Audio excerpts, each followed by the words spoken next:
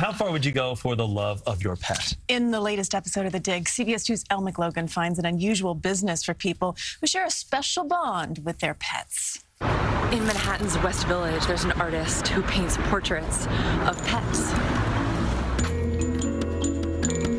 My name is Vang Olsen, and my profession is a pet portrait painter. Mostly dogs and cats, but occasionally guinea pigs or a bird.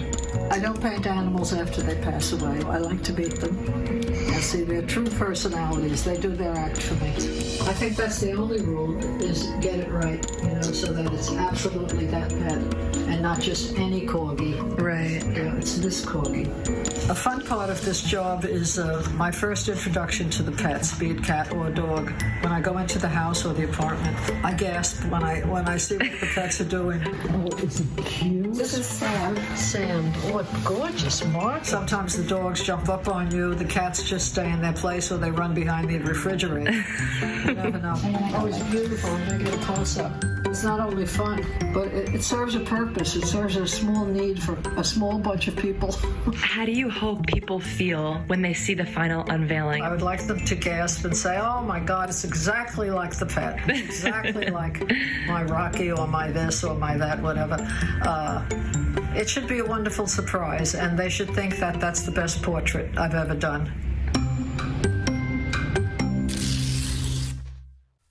It takes Mimi about a month to complete a single pet portrait, and one portrait can cost in the thousands of dollars. She's good. She's good. She's very good. Yeah, I'd say so. And her fans love her. What happens is people walk by, they see the shop, which is actually how I first found Mimi. I walked by and I saw in the window pet portraits. I thought I had to go in. I must go in.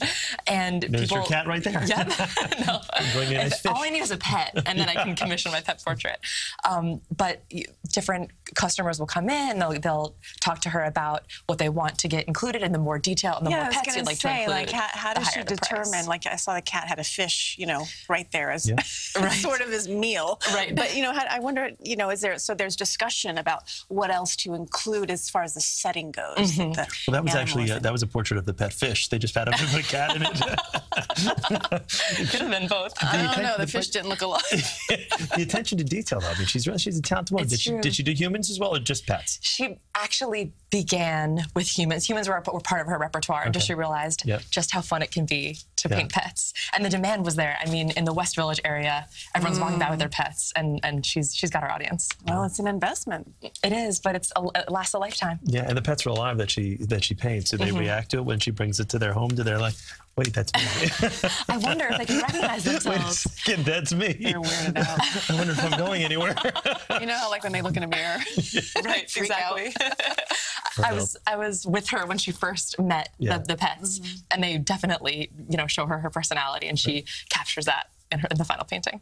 Thank you, Elle. Thank you always both. find those gems. Well, for Elle's full episode and to check out all of the videos that she's done, go to our 24-hour streaming service, CBSN New York, or cbsnewyork.com/The Dig.